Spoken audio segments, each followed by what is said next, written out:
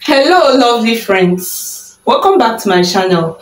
First, I have to apologize. Yes, this is meant to be a semicircle, but being that I'm drawing it with free hand, just assume this is a semicircle. All right, this is a semicircle and this is a quadrant, that is 1/4 of a circle. Now the question says that we should find the area of the shaded portion. All right, if this is a semicircle, this is also a semicircle. This is the center of the first semicircle, this is the center of the second semicircle. Now first we need to organize the whole thing first. That is, we need to think, how do we get the value first? Now let the area of the quadrant, that is the area of this quarter of the circle, be equal to AQ. All right, so the area of the quarter of the circle, the area, everything that we are asked to solve, this shaded portion, area of the shaded portion, let it be equal to A, is equal to, it's going to be equal to, if we get the area of this quadrant, the whole of this quadrant, okay, let's call it area of, with subscript Q. Now AQ minus, it's going to be minus the sum of area of these two semicircles. Okay, so we have one big semicircle and a smaller one, so let's call the big one AB, area of the big one plus area of the small semicircle. So it means that the area of the shaded portion that we are looking for is equal to area of the quadrant, okay, the whole of this, minus times this is area of the big semicircle, minus times this is also minus area of the smaller semicircle. Now at least we have an idea of what we are about to do. All right, now the next thing is, what is the area? How do we find the area? Remember that this is quarter of a circle. Okay, now the area of the quarter of a circle, that is AQ, is what we are looking for now, should be equal to pi r squared divided by 4. Okay, since this is quarter of a circle, it should be pi r squared divided by 4.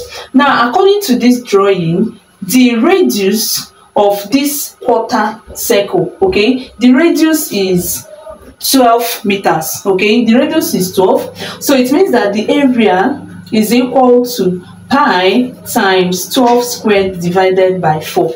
So the area of the quarter circle is pi times 144 divided by 4. Okay, so I'll write this somewhere.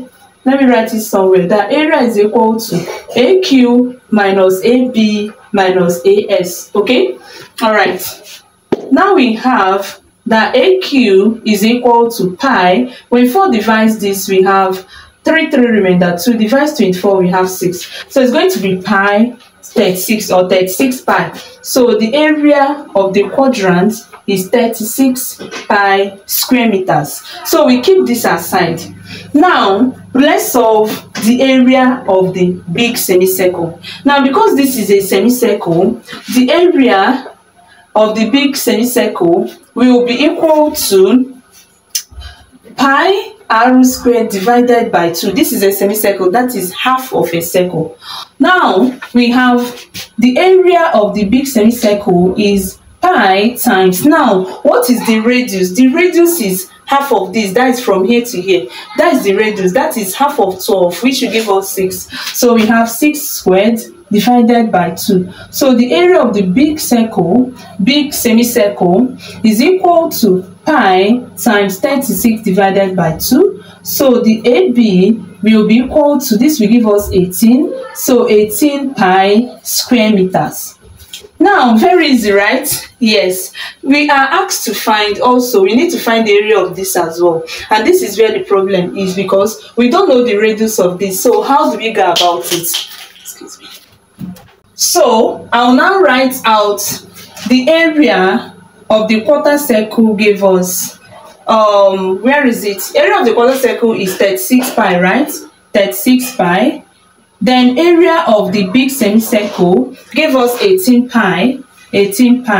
Now we are looking for the area of the smaller circle. Now let us explain that. All right,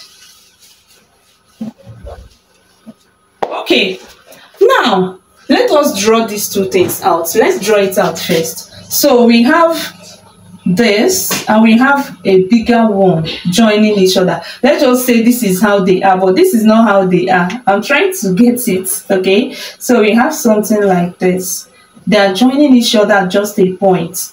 Okay, at just one point. Oh, let's manage it like this. Okay, and this is what the center of this, and this is the center of this. Now when two circles touch each other at just a point, when they touch each other at a point, that means that, remember that there is a straight line that passes through this place. If you draw a straight line, this is a tangent, so the radius of each of them will form 90 degrees with this tangent. And when that happens, you notice that they will form a straight line together. Okay, so we are going to have this straight line joining this place to this place. So we can draw it out this way. Okay, even though it's not a straight line, but you understand what I'm trying to say. Now remember that this is 90 degrees. Okay, and from here to here is the radius of the small semicircle. Now let's call it R. Okay, that is the radius of the small semicircle. Let me come here. Now if this place from here to here is the radius of the smaller circle, right, then from here to here is also the radius of the smaller circle, R. Now remember that from here to here is the radius of the bigger semicircle, which is 6. All right, now from here to here is the radius of the big circle, which is 12. So if from here to here is 12, then this portion will be 12 minus this R, right? So we have 12 minus R. Now permit me to draw out this particular triangle that we just formed. Amazing, right? So we have something like this. All right, so here is 12 minus R. Okay, here will be R plus 6, R plus 6. This is our hypotenuse, and here will be half of this, which is 6. Okay, now using the Pythagorean theorem states that if you have a right angle triangle, all right, the hypotenuse, which is the side facing the hypotenuse, okay, this hypotenuse, the side facing the right angle, if you square it, is going to be equal to the sum of this side squared plus this side squared. Okay, so that means that R plus 6 squared, so we have R plus 6 squared, which happens to be our hypotenuse, sorry, is equal to, this will be 12 minus R squared plus 6 squared. Okay, yeah, now we have formed our equation. Let's just expand. Let's come closer. Okay, so we have R plus 6 squared is equal to 12 minus R squared plus 6 squared. Okay, now when you have A plus B all squared, this is equal to A squared plus 2AB plus B squared.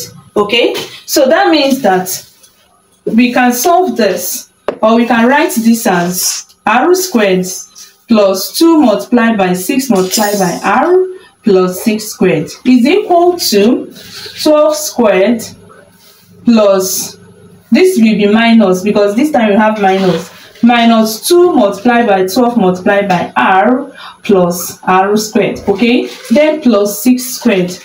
Now we have R squared plus 12R plus 36 is equal to 144 minus 24R plus R squared plus 36. Now, from what we have here, we have R squared. Let's bring everything together. Okay, let's shift everything to this side and equate it to be equal to 0. So if we do that, it's going to be 0 is equal to, let's write this first, 144 minus 24R plus R squared plus 36. Now this will turn to become minus R squared. This will cross to become minus 12R, and this will cross to become minus 36. Okay, so we have 0 is equal to, let's collect like terms. So we have 144 plus 36. Okay, now this plus will cross become minus 36. All right, yeah, so plus 36 will cross, what am I saying? This still plus 36, sorry. Okay, Now we have 36 minus 36 is 0. Yeah, that is what I want. I wanted to cancel out things. So 36 minus 36 is 0. What else do we have? Then plus r squared minus r squared is 0. What else do we have? So we have 144 minus 24r minus 12r will give us minus 36r. Better.